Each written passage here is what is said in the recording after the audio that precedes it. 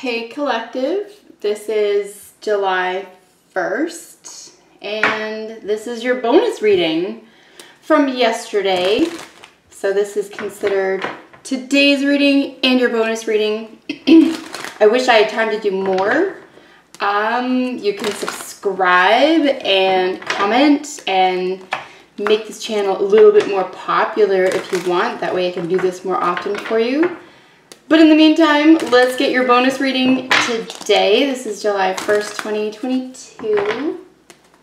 And this is a 3-card reading for you, Collective. 3 cards. So we're going to look at the current position, a possibility or problem, and the outcome of the interaction of these. So the position, possibilities or problems, and then the outcome. On a 3, please God, clear, concise messages. Thank you again. Alright, let's get the first card. After I get the first card as a jumper, I'm going to go ahead and draw the other 2 from the deck here. And we'll probably look at bottom of the deck energy for the reading as well.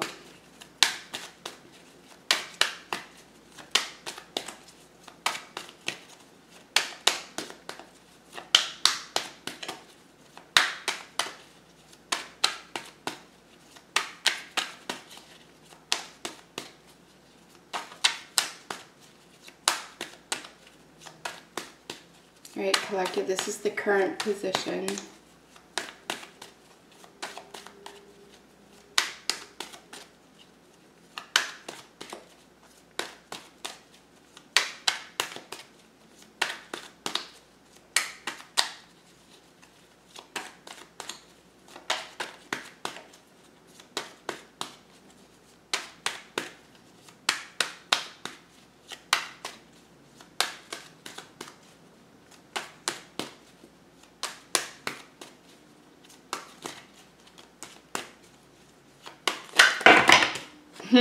All right, let's just get one facing up card for the position.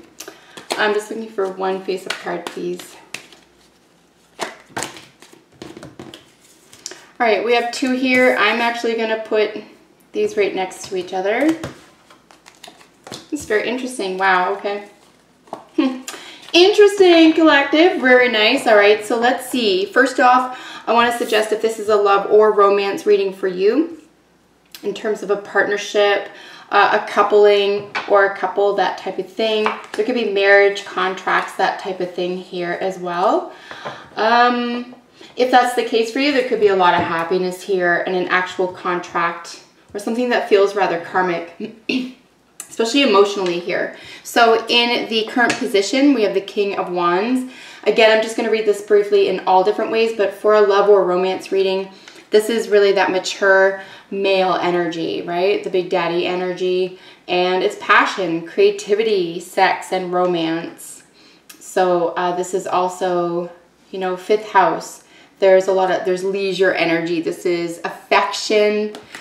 And, you know, this is a fire sign male or a lot of fire sign, older fire sign elements or say attributes here if you're not actually dealing with a Leo. So very nice for you. If this is not love or romance, this is definitely about entrepreneurship, you taking the lead in your own life and learning to enjoy things through hard work and enjoying the fruits of your labor here. Being seen as a leader almost effortlessly here as well, Collective. Here in the possibility or problem, right? This is the Queen of Wands. So here we have his perfect counterpart.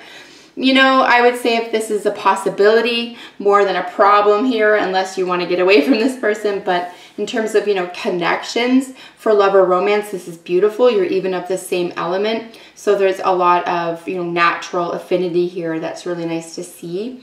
If this is not an Aries or fire sign female or older, sort of fiery, expressive, generous, you know, affectionate type of female, then this is that type of energy, just a lot of, you know, enjoyment and again, hard work. But this is it's the pursuit is the pleasure here. So it's self-driven energy.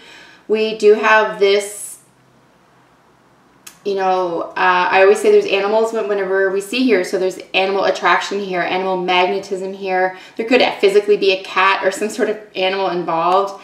Like someone has a cat here. But in terms of, you know, this is very coy, very flirty energy. Again, now scratch coy. It's not coy. This is very, you know, hot and heavy, and it's expressive energy. I just mean in terms of being able to play that like masculine, feminine off of each other here.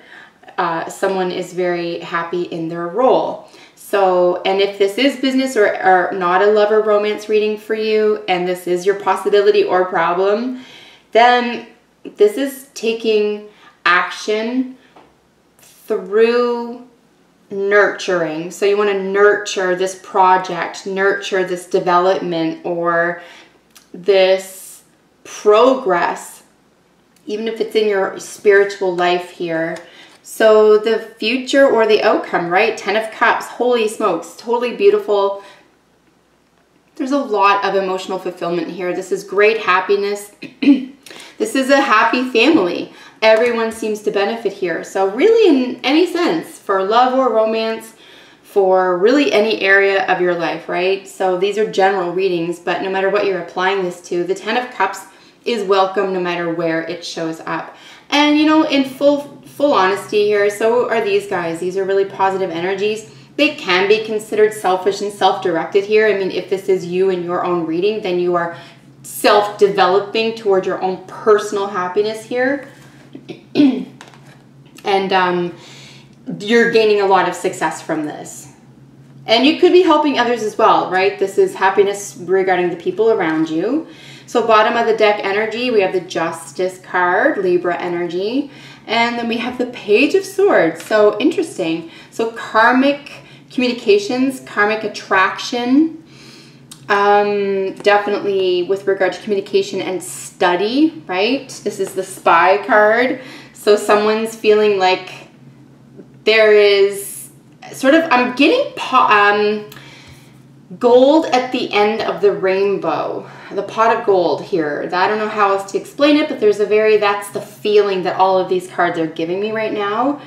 And yeah, this is just learning more about maybe how to take this to the next level, communicating about that.